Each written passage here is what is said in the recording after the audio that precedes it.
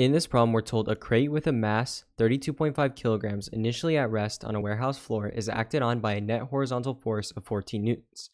A, what acceleration is produced? B, how far does the crate travel in 10 seconds?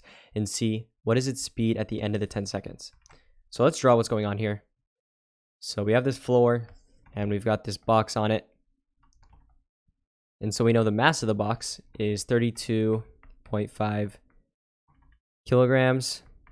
So, and then we know it's also going to have a net horizontal force of 14 newtons.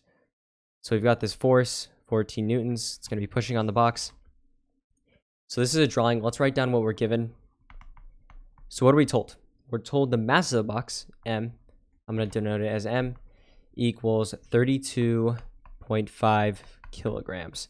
And so we know kilograms is mass, so that's telling us this is the mass. So 32.5 kilograms. We know the force being acted on it. Force is going to be 14 newtons. So 14N is the force. And then we also, or what we're trying to find first is the acceleration produced. So I'm going to write A equals question mark. B is going to be how far does the crate travel in 10 seconds? So I'm going to call that delta X, our change in X. I'm going to say that equals question mark. And then C, what is its speed at the end of the 10 seconds? So the speed at the end, right? So it's going to travel for 10 seconds essentially in this second part. So the speed at the end, I'm going to call V, just the final velocity. And so I'm going to say that equals question mark because we don't know that. So what is told to us, or what do we know about this that isn't explicitly told? So we know the initial velocity of the box, since it's at rest, right, is going to be 0. So we call V sub 0 the initial velocity. It's going to be 0 meters per second. And then time, right? During these intervals, they're the same, right? So 10 seconds is our interval for both, right? So the time for this is going to be 10 seconds. So that's going to be our given. Let's go ahead and actually start solving. So A is going to be the acceleration produced. So notice how we're given these variables. It's going to be like kinematics. We can solve for the acceleration. And so we're going to do an extra step. So we know that force is equal to mass times acceleration. So if we want acceleration, we can just take the force and divide it by the mass, right? So you actually don't need to do kinematics at all for this first step, solely because we're given the mass and the force. Usually you have to solve for one of the variables, or usually you solve for acceleration and you can plug it in. But in this case, we can just do the acceleration, right? By dividing force over mass, because we know force equals mass times acceleration. So if we divide the force by the mass, we get acceleration. So A is going to be equal to the force, which is 14, and then the mass is 32.5.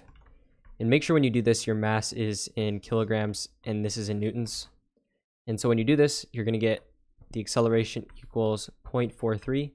And then when this is in newtons and this is in kilograms, it's going to be measured in meters per second squared.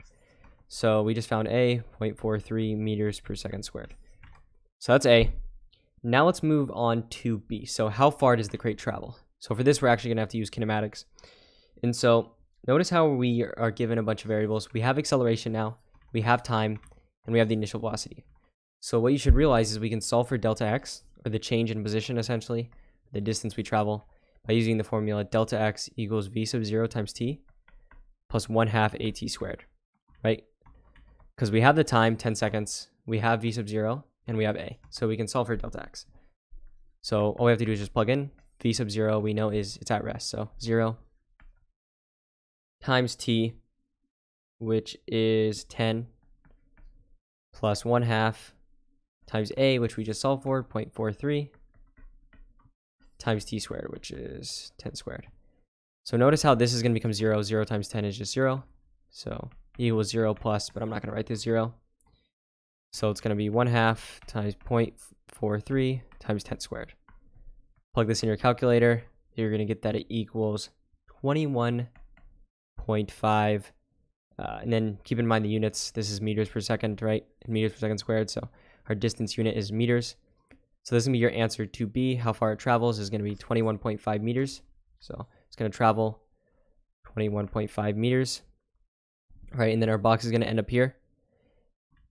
And so now what we're trying to find is the speed at the end of the 10 seconds. So essentially, the speed right here, right, So v equals question mark.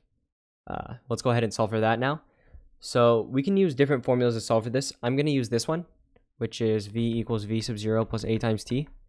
You can use a different one because we have it every single variable now. So I'm just going to use this one though because I think it's the easiest. So if we just plug in, right, because we know v sub 0, we know a, and we know the time. So we can just solve for v. So plugging it in, v sub 0 is 0 plus acceleration 0.43 times our time, which is 10 seconds, right? So it's just 0.43 times 10. If you go ahead and do that, you're going to get 4.3. And then the units of this is going to be meters per second because we're using meters in seconds.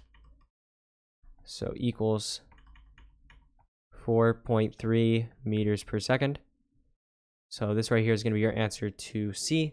So C is 4.3 meters per second. B is 21.5 meters.